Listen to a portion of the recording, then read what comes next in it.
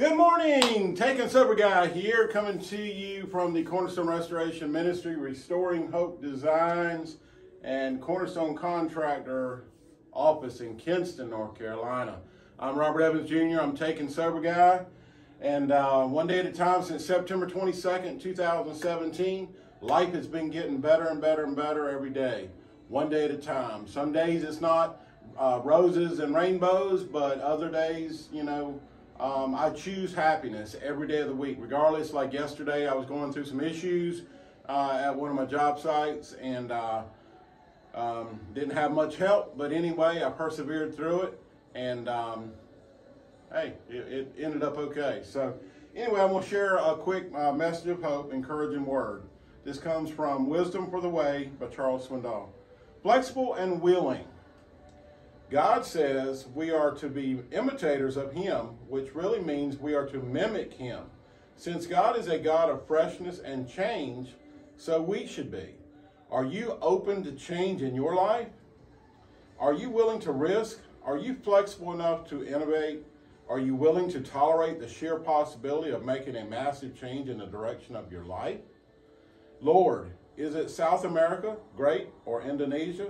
I'll do it. I'll move or change my profession. Fine. Are you leading me into a new venture? I'll do it. Count me in. That's what I'm doing. I'm following my God-given destiny by being here, by doing our ministry, Restoring Hope Designs, which 50% of that, whatever we build, goes to the ministry. We make things out of pallets. I'm seeking out, speaking engagements to share my message of despair that had been transformed to a message of hope.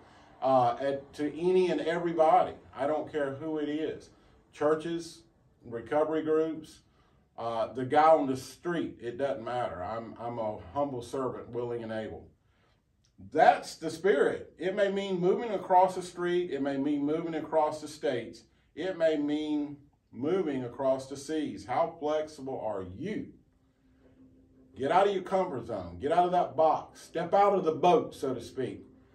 And look to Jesus, not in the water surrounding you. Look to Him. He will allow you to walk on waters, troubled waters. And as long as you focus on Him and not the storms around you, in other words, this signifies storms. Christ is the light to the darkness. If we focus on Him, the storms around us are not going to matter.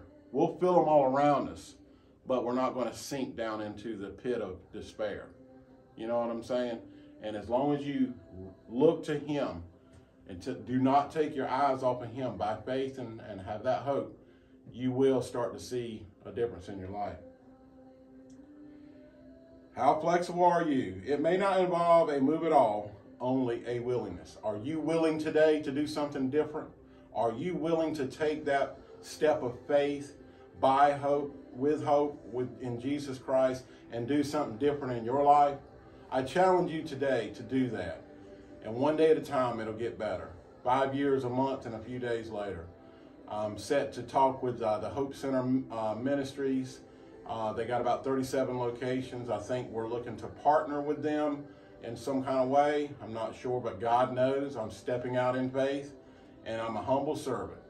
And I hope everybody has a blessed day. And always remember, He is greater than I or you. Y'all have a blessed day. I'm going to leave you with one encouraging word. Then Jesus spake again unto them, saying, I am the light of the world. He that followeth me shall not walk in darkness, but shall have the light of life. Christ is the light, the only light through darkness. Y'all have a blessed day. We'll talk to you soon. Taking Sober Guy, signing out.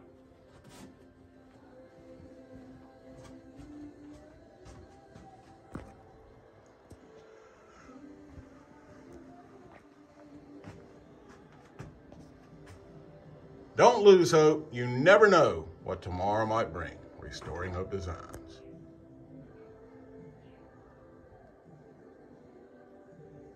Have a Jesus-filled day with hope.